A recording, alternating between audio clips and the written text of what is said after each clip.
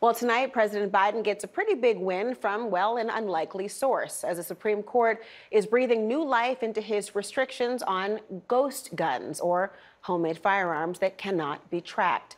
Conservative Chief Justice John Roberts and Justice Amy Coney Barrett joining with the court's liberals in the 5-4 decision.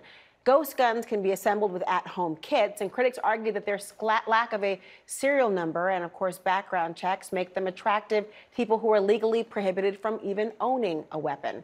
The rules will remain in place while more challenges play out, and you can bet they will.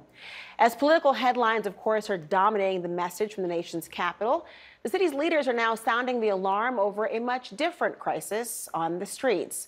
Violent crime jumped 37% from last year, according to the D.C. Metropolitan Police Department. Homicide is up 28%, with robbery up an alarming, get this, 60%. Now, a city council member is calling for the National Guard to help restore order. We are in a war zone. And those who have not been affected by it directly, you will be directly or indirectly if we don't do something now. Bad things happen when good people do nothing. And we have a lot of great residents in our community wanting to do something. But our government has to step up, our police department has to step up, and our residents have to step up. That was D.C. Councilmember Trayon White, and he joins me now. Trayon White, Sr., thank you so much for being here today.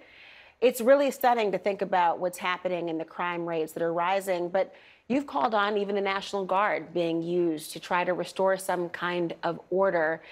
That can be very eyebrow-raising for a lot of people, thinking about the National Guard, not really trained in, obviously, day-to-day law enforcement. Why is that such an important cause of action? Well, the whole approach is a public health approach to addressing public safety in our community, meaning we should have trauma-informed care, access to recreation, mentors, just the things that residents need in addition to responsible policing.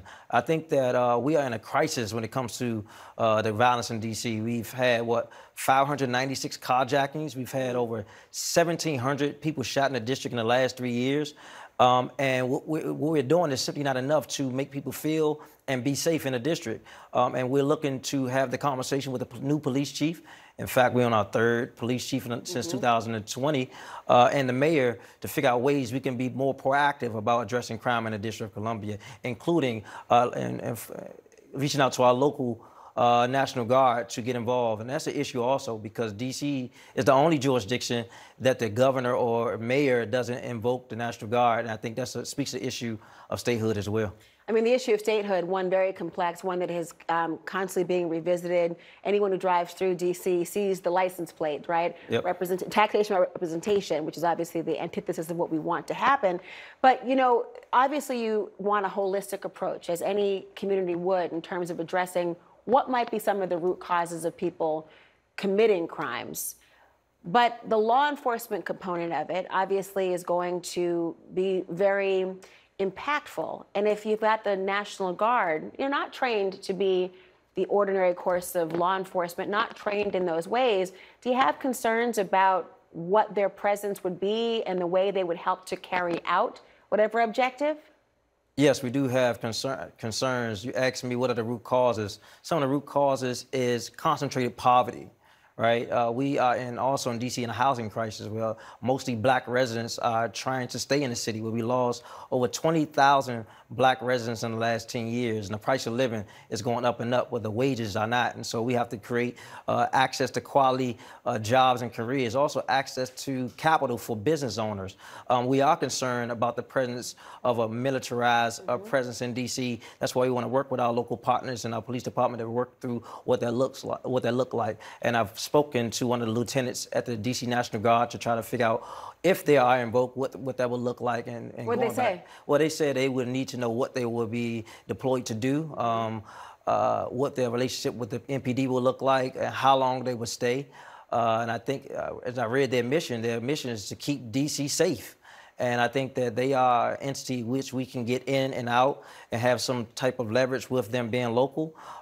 Because the reality is that a lot of our shootings are happening with militarized weapons. I've seen a video on Chesapeake Street last week where a guy with an AK-47 shoots down the street and shoots two guys.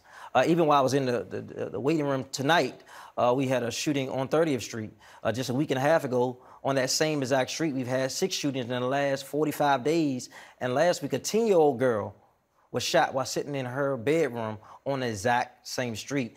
And our law enforcement are losing officers every day. In fact, the last police chief told us that once we are able to upload the 300 officers that are getting trained now, we essentially lose about 350 officers in that process. And so even in my ward, we are 33 officers short of what we normally have in our local jurisdiction. And so you think that the presence of maybe a military-trained National Guard would be more effective than a local law enforcement? Well, I wouldn't say more effective. I think that we don't have the manpower to cover the areas in hot spots in D.C. And as a result, we're seeing shootings over and over again in the same areas. In fact, this Saturday, we had a shooting that at least 7 people were shot in an area. Unbelievable. And if you look at the data, it was shootings 2 days before that. And yesterday morning, it was another shooting there at 16th and V just yesterday. It's mind-boggling to think of just the number and the prevalence of all this.